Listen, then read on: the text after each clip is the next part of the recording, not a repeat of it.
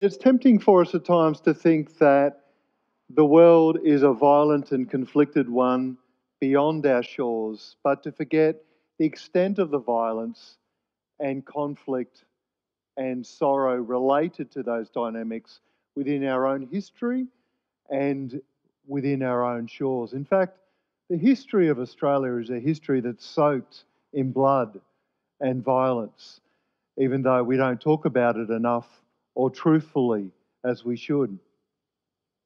When we think about the violence that our Indigenous brothers and sisters have suffered over the last couple of hundred years, the way in which they are overrepresented in incarceration, in our prisons, the terrible suffering of our Indigenous brothers and sisters, not only historically but continually.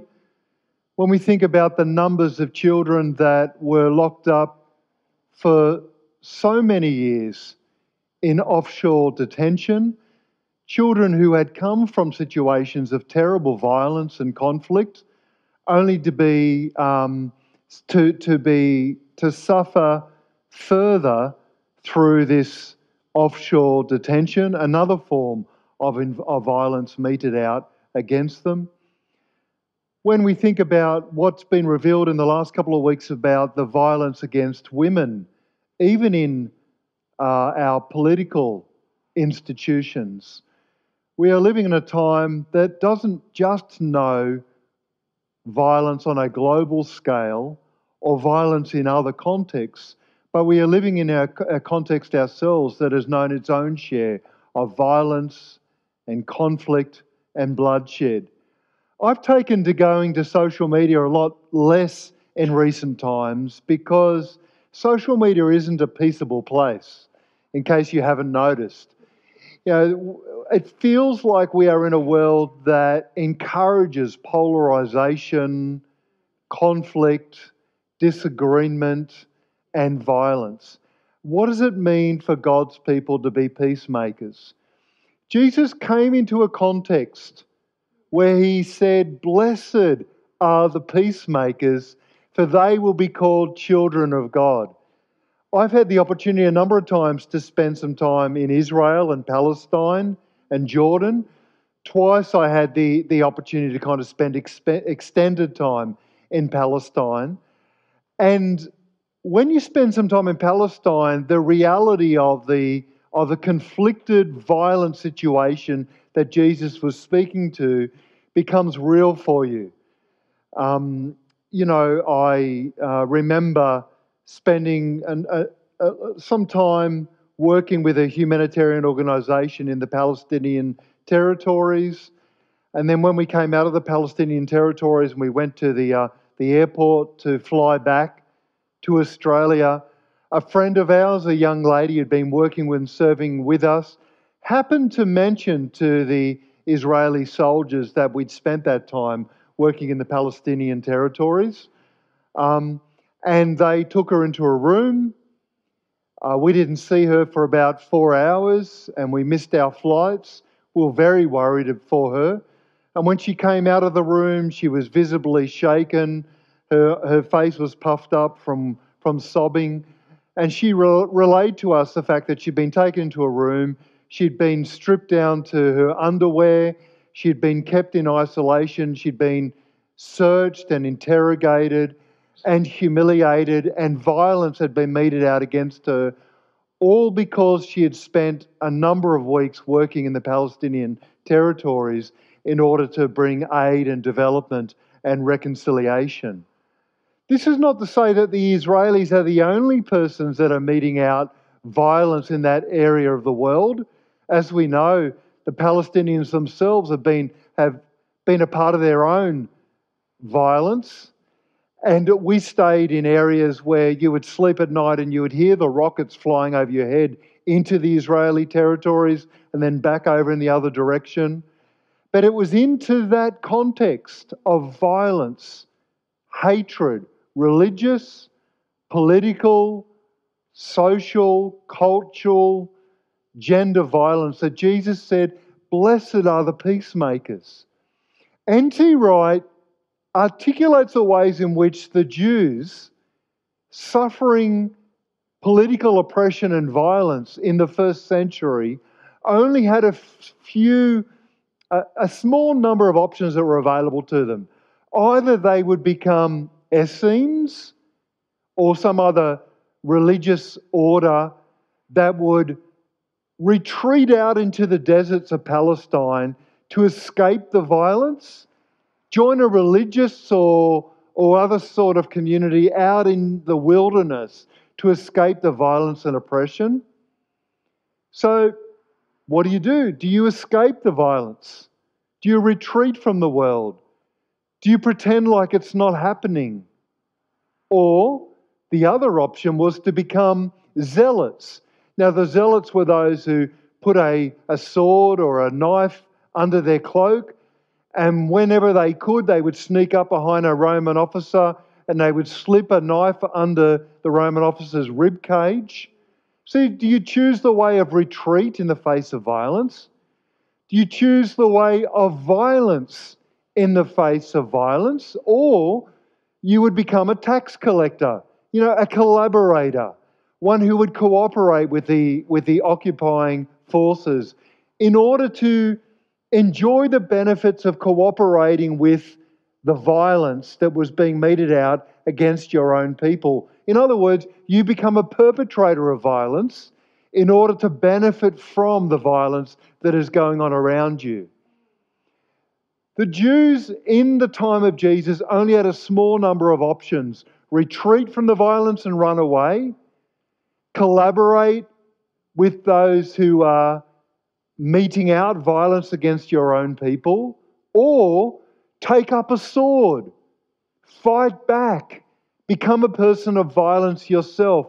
And N.T. Wright says, into that context of violence, where there are a small number of options available to you, Jesus says, let me show you another way. Blessed are the peacemakers, for they will be called the children of God. Blessed are the peacemakers. And Jesus comes to us in a broken, conflicted, polarized, violent world and says, blessed are the peacemakers. Peacemaking is our virtue. It's our vocation. The old Latin word vocation. Peacemaking just means that it's our call. God comes to us and gives us a powerful, world-changing call to be peacemakers in a violent, polarized world of great suffering. In the Sermon on the Mount, this is what Jesus says. He says, blessed are the peacemakers. And then in the Beatitudes, he begins to describe to us, what does peacemaking look like? He says that peacemakers see God. They inherit the kingdom of God. They are called the children of God. Peacemakers, when they engage in peacemaking in a way that brings justice and love and peace to a broken world, they do so in a way that shows that they are the children of God in humility, righteousness, meekness, and peaceableness. Dallas Willard says that we make a mistake when we look at the Beatitudes and we think of them as merely virtues. These high virtues that none of us are able to achieve. Dallas Willard says actually they're not just virtues, they're Jesus' way of turning the values and the perspectives of the world on their head. Jesus inverts the way of the world and he says, blessed are those who hunger and thirst. Blessed are those who suffer. Blessed are the peacemakers. The world says, blessed are the powerful, the strong. Blessed are the rich. Blessed are the knowledgeable. Blessed are the articulate. Blessed are those who have elite cultural and religious or gendered power. Jesus says no. He inverts the way of the world and says, blessed are those who are weak and poor and broken and vulnerable. Blessed are those who are despised by society. Blessed are those who are despised by the religious establishment.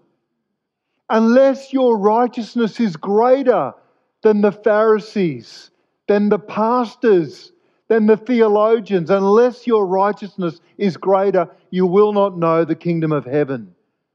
What Jesus does in the Beatitudes in the Sermon on the Mount is that he inverts status.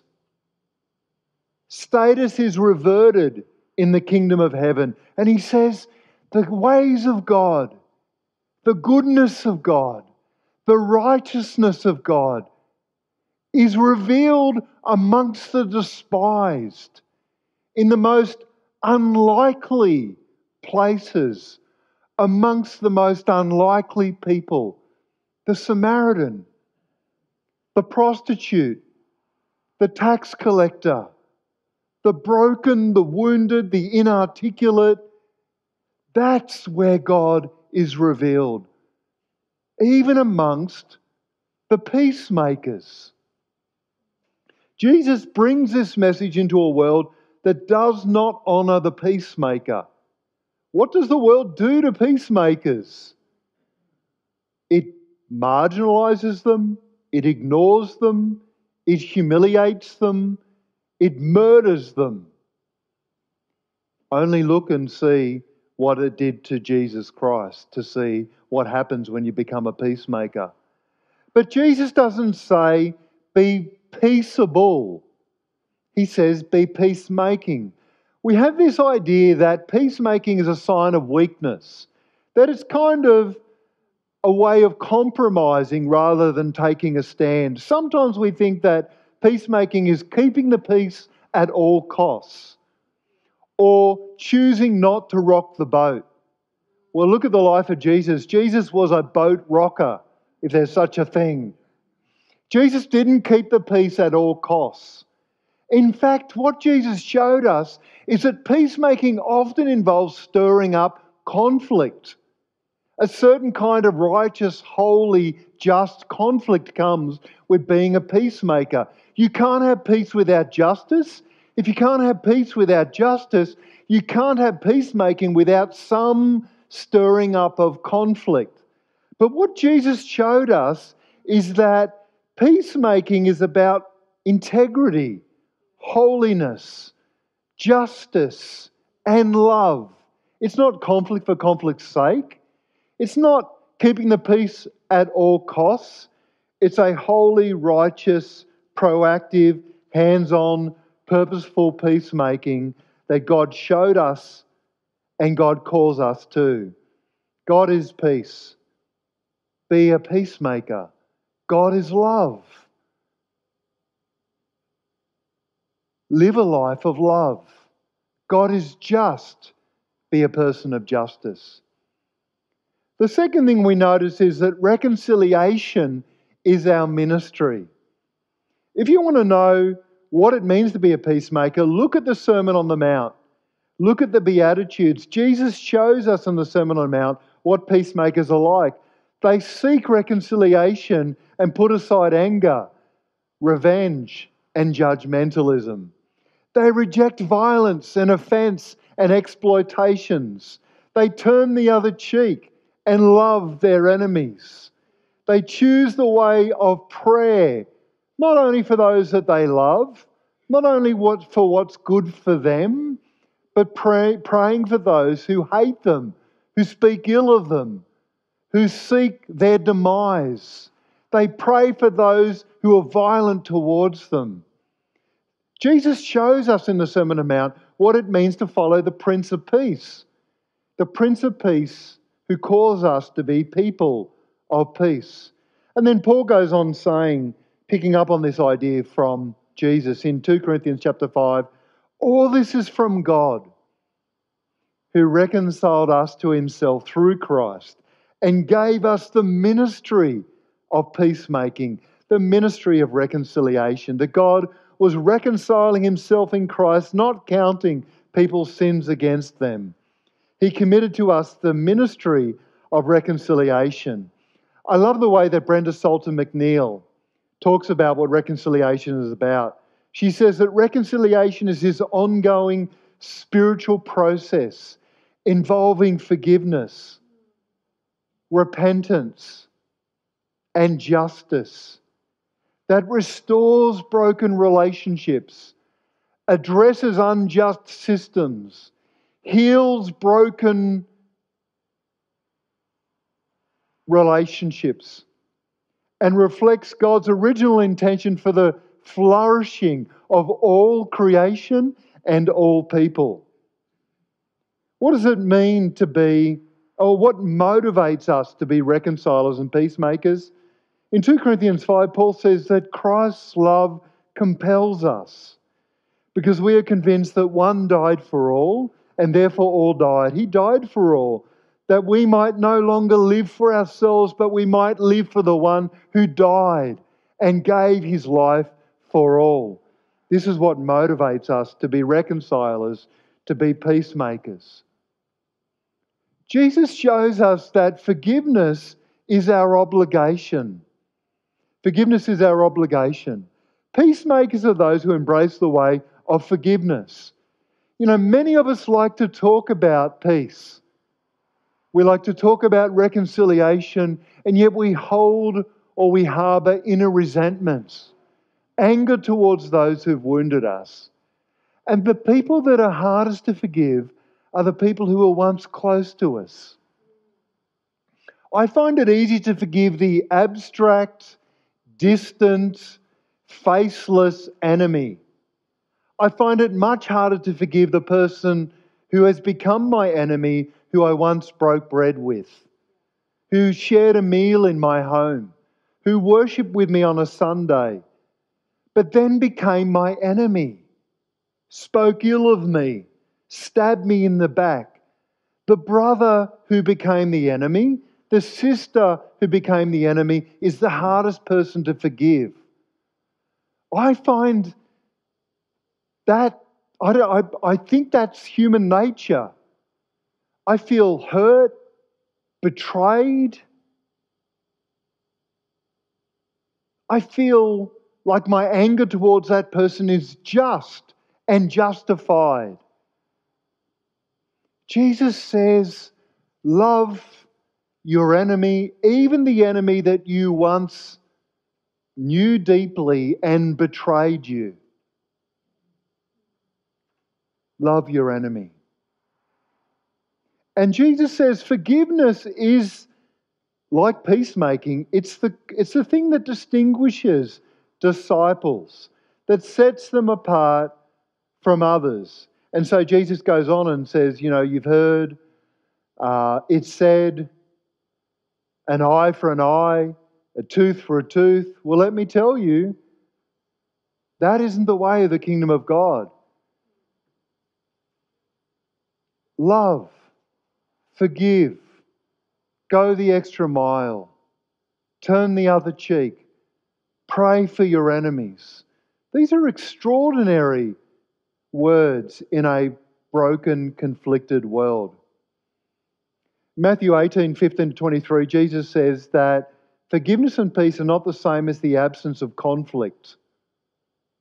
In fact, as I've said, that when we are people who desire the truth, when we are people who yearn for light in dark places, when we are people who call others to repentance, when we are people who expose injustice, when we are people who do all of that, we are often people who disagree vigorously, who refuse to be silent, who speak against hatred and enmity and injustice with great passion. We are people who demand truth-telling and who call for a renovation of the heart. When we do all of that, we must be people who do it with love and yet a call for justice, with forgiveness and yet an unwillingness to bend or compromise in the face of hatred and injustices. I think we are called to be people who speak truth and justice, but do so in a way that is soaked in love, that is soaked in grace, that recognises our own failings, our own participation in injustice, our own compromises, our own acquiescence to the ways and the brokenness of the world. It's impossible to call others with great passion to justice and to telling the truth and to change in a way that honours God unless we recognise our own brokenness, our own sin, our own participation in injustice, our own participation in the systems that have caused others to suffer injustice. And that's my long-winded way of saying, I don't think we can call others to change in a way that really honours God until we recognise our own brokenness. A true call to justice comes from the lips of somebody who doesn't hate their enemy, who doesn't do it self-righteously, who doesn't stand up from a pulpit. You know, Spurgeon once said that pulpits are cowards' castles. You know, Spurgeon, the greatest preacher who probably the world has ever known, said, I'm not crazy about pulpits because pulpits are cowards' castles. And what Spurgeon was saying is it's easy to preach at others from a position of righteousness. It's much harder to get down in the dirt and the muck and the mire and to admit that you are broken, that you've done the wrong thing, that your call for justice and peace comes out of your own participation and complicity in the injustices, in the violence. Jesus says, forgiveness is our obligation. Forgive. Not 7 times, but 70 times 7 from your heart. Then Jesus says that non-violence is our lifestyle. Jesus is a peacemaking Lord, and it's easy for us to kind of go and look at the Old Testament and say, but the Old Testament God was a violent God. God does violence, but his violence is righteous anger and judgment. It's impossible for human beings to do just and righteous violence. It's entirely impossible. It may be possible for God, but it isn't possible for you and for me. Jesus shows us that while God knows a holy, just wrath, his dream for humanity is peace and non-violence. His call to the church is to be a people who pursue a lifestyle of peace and non-violence. Turn the other cheek. Be merciful.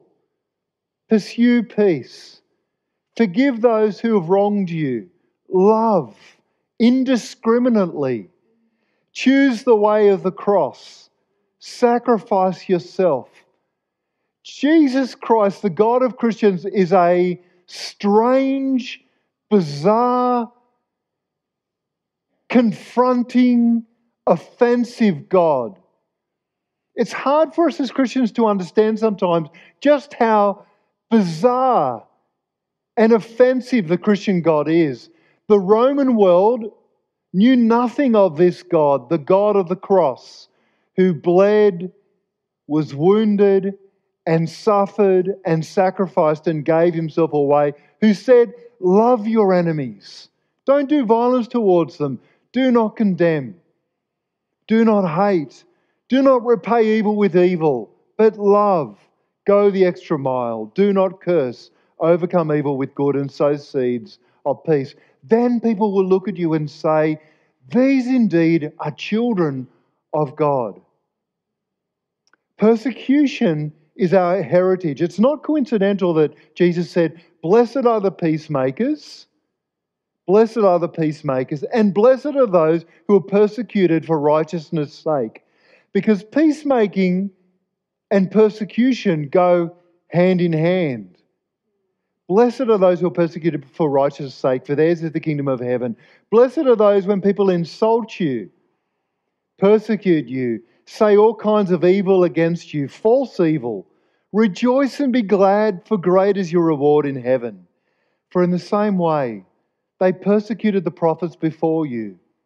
If the people of God throughout millennia have suffered and been persecuted, have had the skin ripped from their bodies, have been flailed, have had their husbands and wives and children ripped from them, have been nailed to crosses. If the people of God throughout millennia have been persecuted, what makes us think that our lot is going to be any different? What makes us think that we shouldn't suffer? I once had the opportunity of spending some time speaking at a conference in Manila, and this conference gathered Christians from all over the Asia Pacific. And I said to my wife, because I want to save a little bit of money, can I stay at a backpackers hostel? And she said, whatever floats your boat. She knows what I'm like. So I stayed at a backpackers hostel in Manila and had this opportunity to spend time with thousands of Christians gathered from all across the Asia Pacific talking about discipleship and mission. It was a life-changing experience. But one morning I was woken up to the sound of sobbing. And I looked down over my bunk and I saw this elderly man kneeling down beside the bed, weeping and sobbing, his whole body shaking. And I got to know him over the course of the week. He was an elderly Vietnamese pastor. And he told me every morning he'd get up and he would pray for the Church of Vietnam and sob and weep over an open Bible. And he told me the story of how 30 years earlier he'd planted a church in his home of 10 people. And over the course of about 40 years or so, it had grown to somewhere like 35,000 people meeting in homes across communist Vietnam. And he told me it sounded like the story of the early church. He told me that he was one of 4 brothers. Each of them had become pastors in this church planting movement. 3 of his brothers, their families had received a knock on the door one night. They'd been taken away and they'd never been seen again. He told me a story of beatings, imprisonments, persecution, sufferings, and yet a story of renewal and growth and dynamism of a church that grew from 10 people to 35,000 people under great suffering. In the middle of that suffering, mission and discipleship and life occurred. The church is often at its best when it is marginal, when it's persecuted, when it's misunderstood, mischaracterized, hunted down. That's often when the church is at its best. We fear the marginalization of the church, and there are some terrible things that come with it.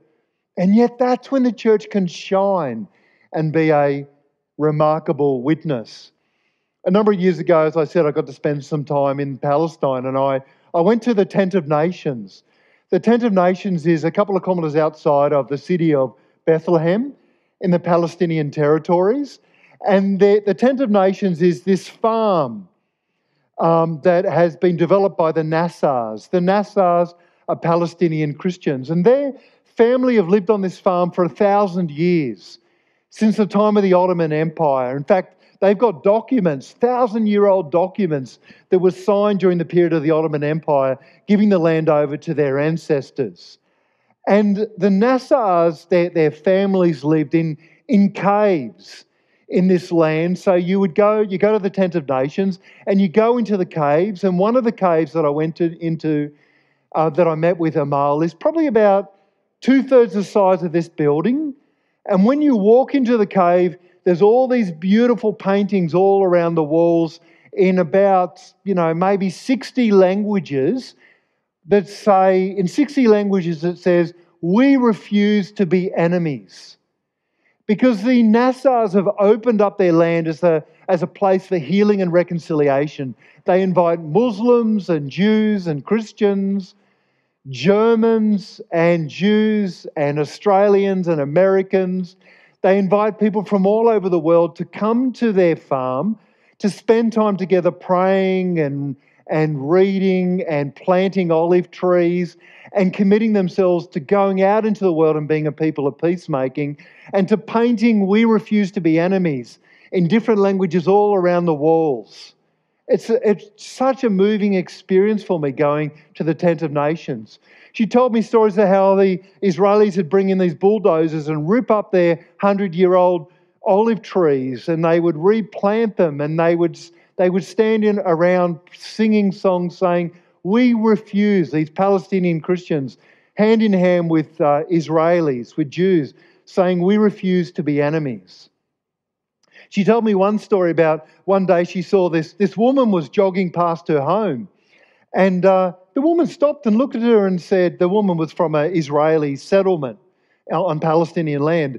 She stopped and she said, "What are you doing here in the middle of nowhere?" And Amal said, "Well, this is my farm." She said, "What do you mean this is your farm? Nobody lives here. This is deserted land." And Amal said, "No, my family's lived here for 1,000 years." She said, "But there are no roads, there are no houses. Where do you live?" And she said, "Well, actually, we live in the caves. We've built homes, and there's a whole cave system here where we've built homes." She said, "That can't be the case. My husband and my family told me there's nobody on this land." She said, "No, actually, there are thousands of people who've lived in this land for generations." They become friends and they shared meals together. And she told this wonderful story about one day. Her name was Maya. Maya is the Israeli settler. She told a story about one day Maya's child was turning 10 and she wanted to have a birthday party. And Amal said, "Why don't you come and have the birthday party on our land, in our cave?"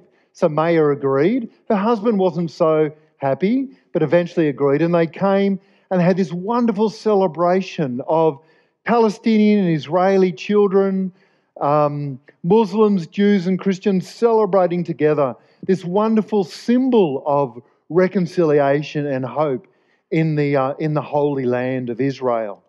Palestinian Christians are showing us what it means to be a people of peacemaking and hope in a broken, wounded world.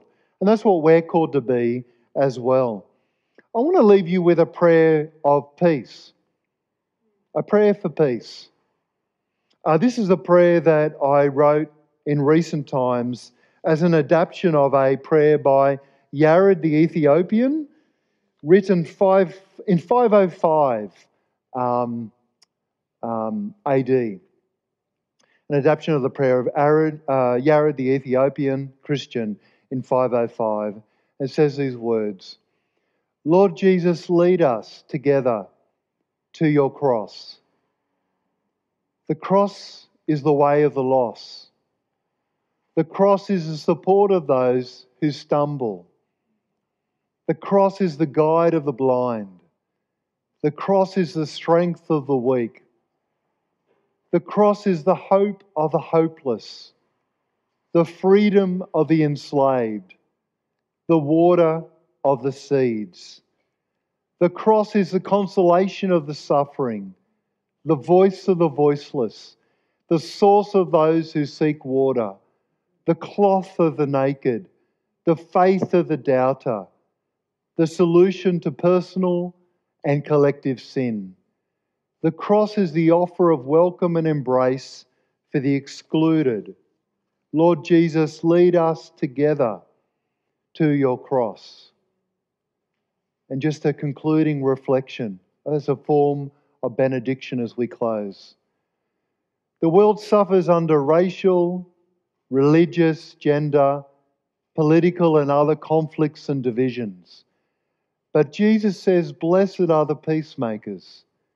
Peacemaking is our virtue, our call and vocation.